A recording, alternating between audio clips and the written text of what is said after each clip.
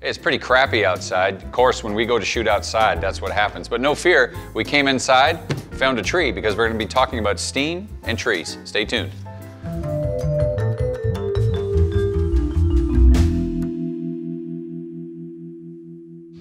You know, over the years, we've shot several episodes. Hi there, tree. About these guys and steam. We shot a great episode several years ago that's a two-parter. You're going to want to watch both ends of that on kiln drying operations for lumber that involves steam. We also shot a really cool episode as craftsmen make boats from hand, and they bend the wood with steam to make the body of the boat. But here's one I hadn't seen before. In 2017, the USDA cited research on their website about researchers from the University of West Virginia. Now, what they found is a treatment for this dude, which is the emerald ash borer. Discovered in 2002, it's killed millions of ash trees in the United States. But they found that this most effective treatment can be done with steam and a vacuum. Now, the treatment normally is chemical or really high temperature. But this particular combination of steam and vacuum produced a really great result. Well, why is this important? Because ash is used to make a lot of things in our world, but amongst them, firewood.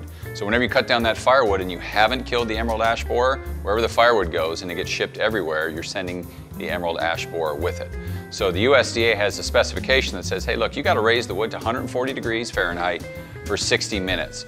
Researchers were able to do that in half the time and 25% less energy because of this bladder system that uses steam and vacuum pressure. So that's a significant increase. And the other nice thing is steam can be made to be portable with mobile boiler rooms. I don't know who the heck would rent you a mobile boiler room, but it's very portable. So you can take this bladder system to the steam, or you can take the steam to the bladder system.